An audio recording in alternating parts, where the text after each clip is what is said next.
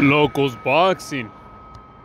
Jaime Munguia defeated Demetrius Ballard. He knocked him out in the third round. And he did pretty good. He looked good. However, who didn't expect this? Who really expected Jaime Munguia to lose against Demetrius Ballard? Don't get me wrong, I enjoy watching Jaime Munguia fight. He's a great fighter. He puts on a great show. He does try to knock out the other fighter usually. However, I think that Jaime Munguia's biggest challenge is actually his promoter, Oscar de la Hoya.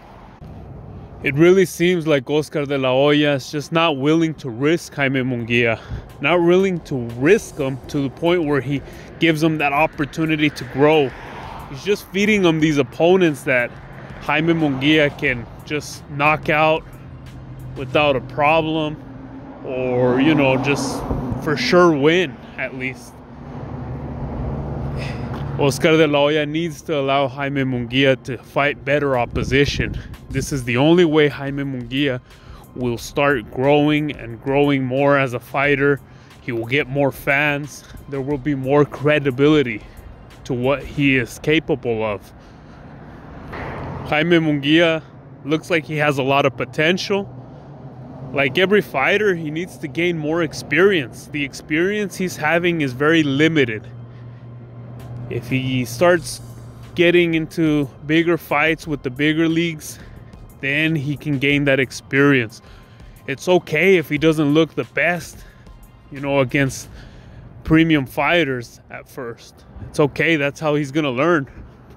I know that nowadays, for some reason, boxing is all about, you know, remaining undefeated or not having a lot of defeats on your record, but in all reality, if Jaime Munguia just keeps getting fed these fighters that are obviously going to lose, then, you know, he's just going to stay at that level that he's at right now.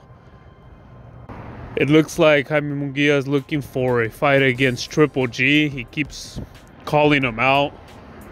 I actually think Triple G would be a very good challenge for Jaime Munguia. I know Triple G is getting older, and I know that Canelo's trying to make a third fight with Triple G, because Canelo versus Triple G3 is gonna sell. It's gonna sell whether, you know, you like it or not. It's a big business, really good for the business. But if eventually Munguia can get to fight Triple G, I think that would be a very big challenge for Munguia to see where he's really at. Even though Triple G is older, he could still make a very complicated fight for Munguia. You know, there was talk about him trying to work his way to fight Charlo. So hopefully that De La Hoya will allow Jaime Munguia to, you know, select better opposition. And it's not Jaime Munguia.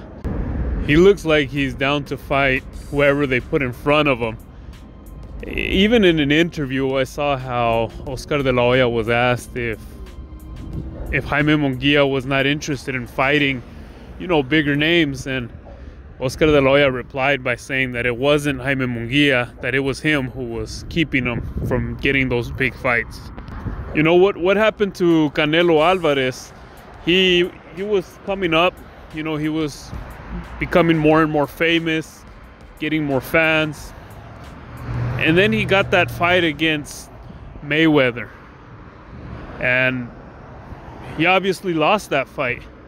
But what happened after that fight? He really learned from that fight.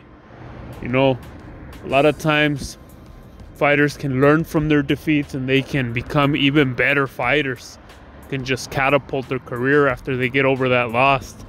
If Jaime Munguia were to take risk against bigger names and he were to lose in the process, it will definitely help him gain that experience and come right back up.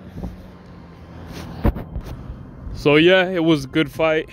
Jaime Munguia usually gives a good fight, but we will wait to see the day where he finally gets the green light to be able to fight a bigger opposition, to the point where you're not quite sure who's going to win. Where even if you're rooting for Munguia, you know that there's a strong possibility he'll lose. Those types of fights are the best fights. Those are the fights that will, you know, cement his legacy. I won't hold my breath on it, because De La Hoya is known to use this tactic on different fighters, where he just, you know, just keeps them fighting basic fighters, making them look better than they are for some time. And, you know, let me know what y'all think. Don't forget to like and subscribe. Lokoz Boxing.